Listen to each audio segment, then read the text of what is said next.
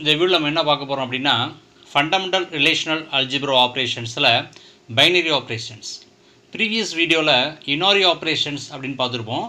இந்த வீடியோல binary operations அதாவது union operation, intersection operation, set difference operation, cartesian-product operation இத தான் நம்ம பார்க்க போறோம். இந்த ஆபரேஷன்ஸ் எல்லாமே ரெண்டு ரிலேஷனை யூஸ் பண்ணி ப்ராசஸ் பண்றதுனால இத பைனரி ஆபரேஷன்ஸ் அப்படினு கன்சிடர் பண்றோம் fundamental relational algebra ஆபரேஷன்ஸ்ல. Union operator is denoted by union symbol and it's used to select all the tuples from two relations. ஓகேங்களா? இந்த யூனியன் ஆபரேட்டர் அப்படிங்கிறது எதுக்கு யூஸ் ஆகுது அப்படின்னா ரெண்டு ரிலேஷனில் இருக்கக்கூடிய எல்லா டியூபிள்ஸையும் செலக்ட் பண்ணுறதுக்கு யூஸ் ஆகுது. And also it eliminates duplicate values. இப்போ ரெண்டு ரிலேஷனில் இருக்கக்கூடிய டூப்ளிகேட் வேல்யூஸை எலிமினேஷன் பண்ணுறதுக்கு யூனியன் ஆபரேட்டர் அப்படிங்கிறது யூஸ் ஆகுது. இந்த union operation, set intersection operation, set difference operation, இந்த மூணு ஆப்ரேஷனுக்குமே நம்ம இந்த ரெண்டு ரிலேஷன் தான் எடுத்துக்கிறோம். ஒன்று பாரோ ரிலேஷனு, இன்னொன்று டெபாசிட்டர் ரிலேஷன். பாரோ ரிலேஷனுடைய ஃபீல்டு என்னன்னா customer name and loan number. டெபாசிட்டோட ரிலேஷனுடைய field என்ன அப்படின்னா customer name and account number. ரெண்டு ரிலேஷனுக்கும் காமனாக இருக்கக்கூடிய ஃபீல்டு எது அப்படின்னாக்கா கஸ்டமர் நேம் அப்படிங்கிறது. பாரோவில் கஸ்டமர் நேம் என்ன, அதுக்கு உண்டான லோன் நம்பர் என்ன அப்படிங்கிற அட்ரிபியூட்ஸ் கொடுத்துருக்கோம். அதுமாதிரி டெபாசிட்டர்லையும் கஸ்டமர் நேம் என்ன, அதுக்கு உண்டான அக்கௌண்ட் நம்பர் என்ன அப்படிங்கிற அட்ரிபியூட்ஸஸ் லிஸ்ட்டு அதுலேயும் கொடுத்துருக்கோம்.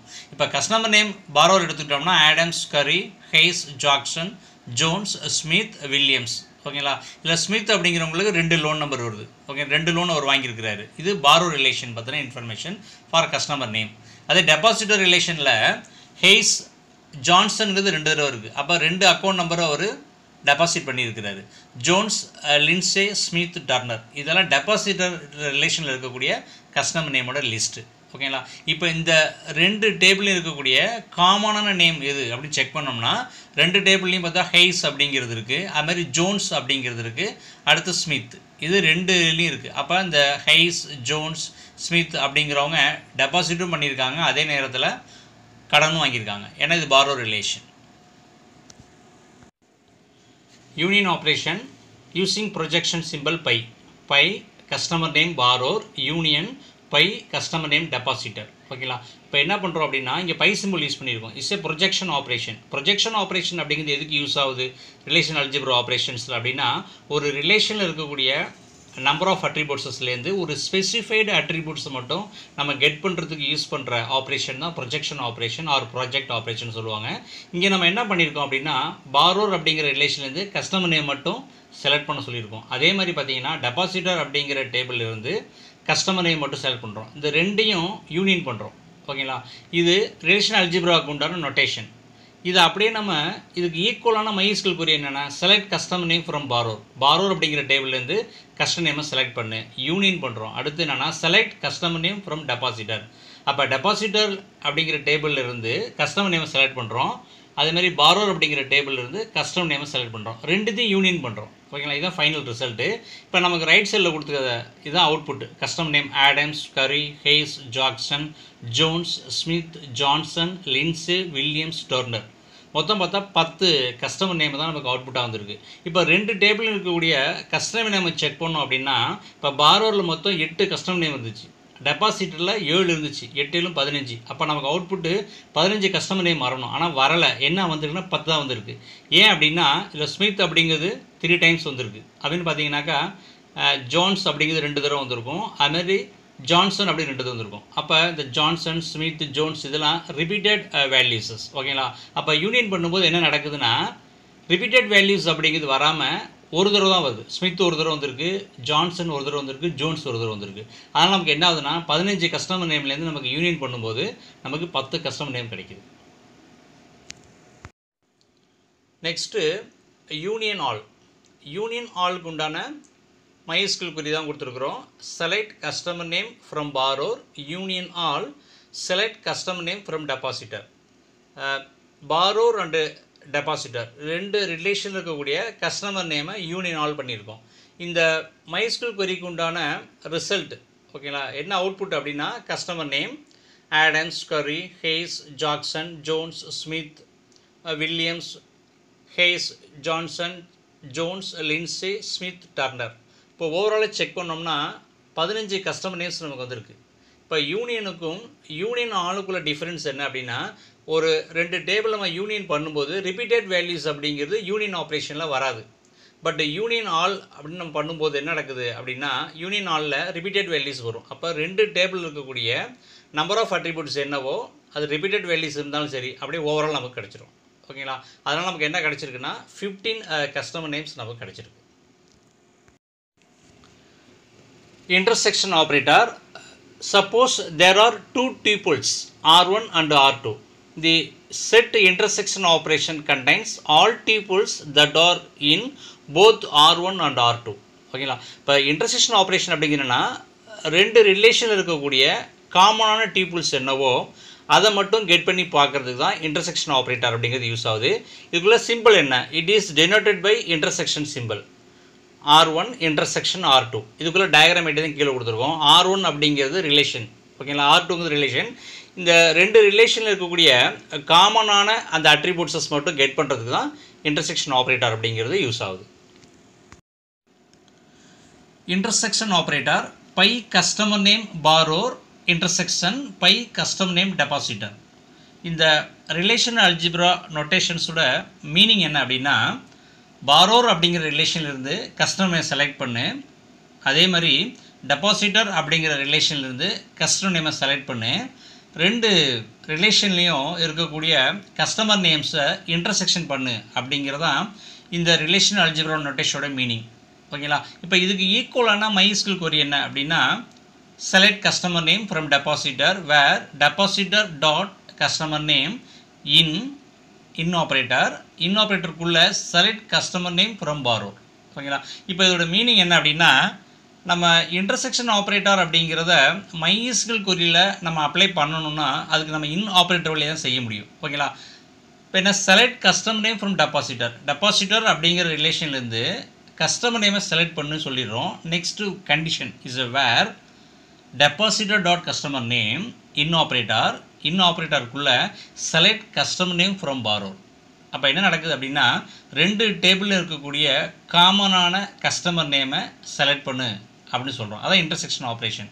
இப்போ அவுட்புட் நமக்கு என்ன கிடச்சிருக்கு அப்படின்னா, கஸ்டமர் நேமில் ஹெய்ஸ், ஜோன்ஸ், ஸ்மித் அப்படிங்கிற 3 கஸ்டமர் நேம்ஸ் கிடச்சிருக்கு. இந்த 3 கஸ்டமர் நேம்ஸ் தான் பாரோர் அண்ட் டெபாசிட்டர் 2 ரிலேஷனில் இருக்கக்கூடிய காமனான customer names.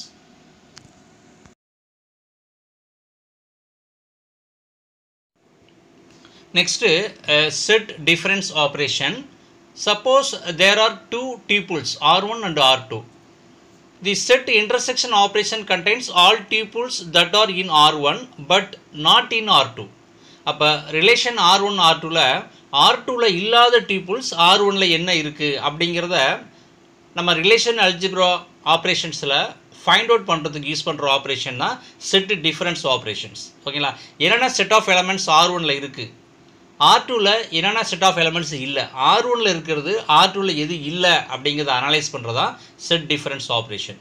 It is denoted by intersection minus simple தான் இதுக்கு வந்து நொட்டேஷனாக மென்ஷன் பண்ணுறோம். இப்போ நொட்டேஷன் என்ன அப்படின்னா R1 மைனஸ் R2. கீழே டயக்ராமேட்டிக் என்னென்னா செட் டிஃபரன்ஸுக்குள்ள டயக்ராம். இப்போ R1 and R2 is a relation. R1 ஃபுல்லாக நம்ம என்ன கொடுத்துருப்போம்னா எல்லோ கொடுத்துருப்போம், R2 பார்த்தா ஒயிட்டாக இருக்கும். அப்போ R1ல இருக்கிறது R2ல என்ன இல்லை அப்படிங்கிறத அனலைஸ் பண்ணுறோம். அப்போ relation R1 R2குள்ள differences of elements என்ன அப்படிங்கிறத கண்டுபிடிக்கிறது தான் set difference operation. Set difference ஆப்ரேஷனுக்குள்ள example அது by custom name depositor minus by custom name borrow.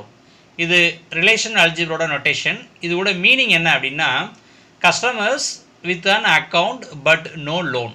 ஓகேங்களா? அதாவது கஸ்டமர்ஸ் அப்படிங்கிறவங்க ஒன்லி அக்கௌண்ட் மட்டும், ஒன்லி டெபாசிட் மட்டும் பண்ணியிருக்காங்க, பட் நோ லோன் வாங்காதவங்க யார் அப்படிங்கிறத ஃபைண்ட் அவுட் பண்ணுறது தான் இதோட மீனிங். ஓகேங்களா? அதனால் select custom name depositor minus select custom name borrow. ஓகேங்களா? பாரோரில் இல்லாத கஸ்டமர் நேம்ஸ் யார் டெபாசிட்டில் இருக்கா அப்படிங்கிறத ஃபைண்ட் அவுட் பண்ணுறதா இந்த ரிலேஷன் அல்ஜிப்ரோட நோட்டேஷன்.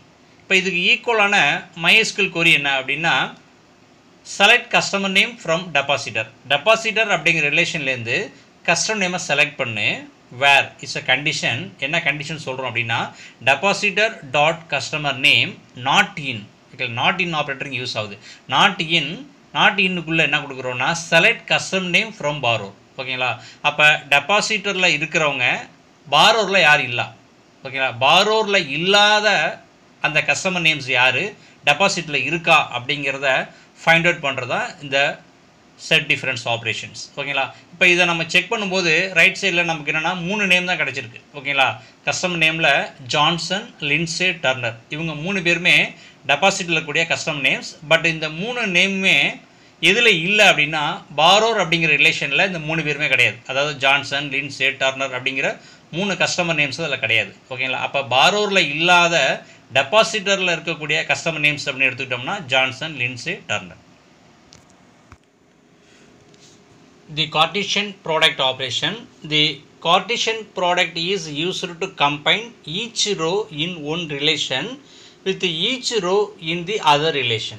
இப்போ கிராஸ் ப்ராடக்ட் அப்படிங்கிறது எதுக்கு யூஸ் ஆகுதுன்னா ஒரு ரிலேஷன் இருக்கக்கூடிய ஒவ்வொரு ரோவும் அதர் ரிலேஷன் இருக்கக்கூடிய ஒவ்வொரு ரோவோட கம்பைன் ஆகிற ப்ராசஸ் தான் கார்டீசியன் ப்ராடக்ட் அப்படிங்கிறது. It is also known as cross product. இதை என்ன சொல்லலாம் அப்படின்னா கிராஸ் ப்ராடக்ட் அப்படின்னு சொல்லலாம். It is denoted by cross simple. இதோட நொட்டேஷன் என்ன அப்படின்னா ரிலேஷன் R1 கிராஸ் R2. ஓகேங்களா, அப்போ R1 R2 ரெண்டையும் கிராஸ் ப்ராடக்ட் பண்ணுறோம். இப்போ எக்ஸாம்பிள் இந்த டயக்ராமில் R1 R2 2 ரிலேஷன் கொடுத்துருக்கோம். R1 ரிலேஷனில் மொத்தம் 2 ரோ இருக்குது. R2 அப்படிங்கிற ரிலேஷனில் மொத்தம் 3 ரோ இருக்குது. ஓகேங்களா, இப்போ என்ன பண்ணுதுன்னா R1 ரிலேஷனில் இருக்கிற ஒவ்வொரு ரோவும் R2 ரிலேஷனில் இருக்கக்கூடிய ஒவ்வொரு ரோவோட கம்பைன் ஆகுது. The Cartesian product operation. The Cartesian product operation denoted by cross symbol allows us to combine information from any 2 relations. எந்த ஒரு 2 ரிலேஷன்ஸையும் கம்பைன் பண்ணி இன்ஃபர்மேஷனை கெட் பண்ணி பார்க்குறதுக்கு கார்டீசியன் ப்ராடக்ட் ஆப்ரேஷன் அப்படிங்கிறது நமக்கு யூஸ் ஆகுது. இப்போ for example relations R1 and R2 அப்படின்னு எடுத்துக்கிட்டோம்னா R1 கிராஸ் R2. ஓகேங்களா, இப்போ sigma student cross product subject. ஓகேங்களா, இப்போ R1 அப்படிங்கிற ரிலேஷனுடைய நேம் என்னென்னா ஸ்டூடெண்ட், R2 ரிலேஷனுடைய நேம் என்னென்னா சப்ஜெக்ட். இப்போ ஸ்டூடெண்ட் அப்படிங்கிற R1 ரிலேஷன் இருக்கக்கூடிய ஃபீல்டு என்னென்னா ரிஜிஸ்டர் நம்பர் நேம். அப்போ ரிஜிஸ்டர் நம்பர் CS1 அதோட நேம் வந்து ஜானு. அடுத்து ரிஜிஸ்டர் நம்பர் CS2 அதோட நேம் வந்து ஸ்மித்து. அதேமாதிரி ரிலேஷன்ஸ் 2 எடுத்துக்கிட்டோம்னா சப்ஜெக்ட் அப்படிங்கிற ரிலேஷன்ஸினுடைய ஃபீல்டு என்னென்னா சப்ஜெக்ட் ஐடி, அதாவது ஷார்ட் ஃபார்மில் SIDன்னு கொடுத்துருக்கோம். அடுத்து சப்ஜெக்ட் நேமு. இப்போ ஃபஸ்ட்டு சப்ஜெக்ட் ஐடி S1 அதோட subject name Tamil, S2 English, S3 major, S4 allied.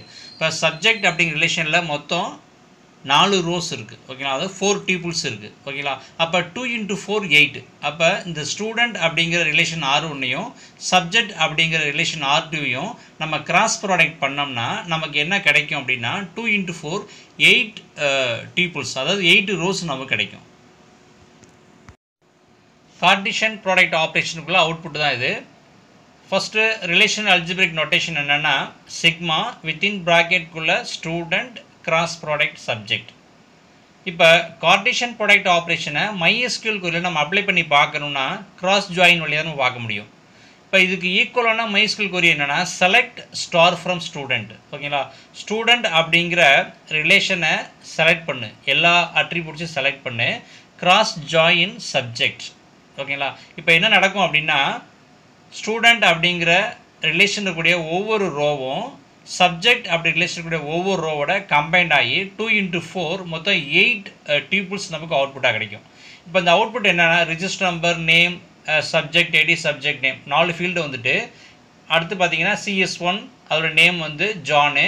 அடுத்து சப்ஜெக்டில் இருந்த subject ID S1, subject name Tamil. அது மாதிரி CS2 ஓகேங்களா ரிஜிஸ்டர் நம்பர் அதோட நேம் என்னென்னா ஸ்மித்து. திரும்ப சப்ஜெக்ட் ஐடி எடுத்துக்கிட்டோம்னா S1 தமிழ். அதுமாதிரி CS1 John, S2 English, CS2 Smith, S2 English. திரும்பவும் CS1 நேம் வந்து Janu, subject ID S3, subject name major. அடுத்து நெக்ஸ்ட்டு ஸ்டூடெண்டோட டேபிளில் CS2 name Smith, subject ID S3, subject name major. Last CS1 student name Janu, subject ID S4 subject name allied. Last CS2 name Smith subject ID S4 subject name allied. அப்போ 2 into 4 மொத்தம் 8 tuples நமக்கு அவுட்புட்டாக கிடச்சிருக்கு. அப்போ subject and student ரெண்டுமே cross product ஆகி combine ஆகி எல்லா இன்ஃபர்மேஷனும் நமக்கு அவுட்புட்டாக கிடச்சிருக்கு.